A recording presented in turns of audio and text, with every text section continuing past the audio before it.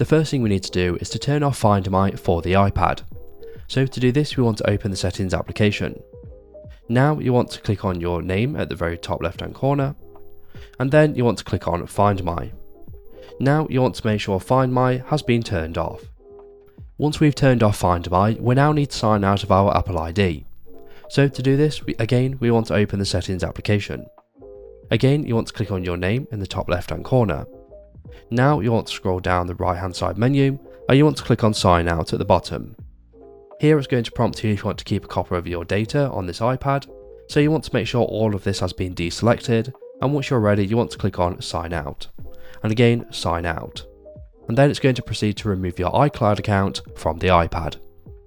Now we've removed our Apple ID, the final thing we need to do is to factory reset the iPad itself. So to do this, again, we first need to open the settings application. Now you want to make sure you're on General in the left hand side menu. Now you want to scroll all the way down to General, and you want to find where it says Transfer or Reset iPad and tap on that. Now you want to click on Erase All Content and Settings. And here it's going to give you a list of all of the content that's going to be erased from the iPad. Here it only shares apps and data because we've successfully signed out of our Apple ID.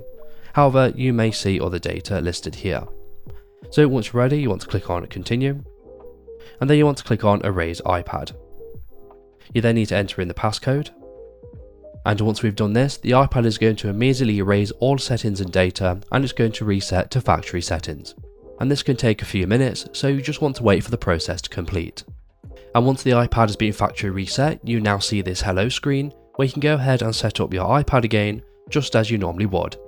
And again, this is going to set up the iPad as if it's brand new.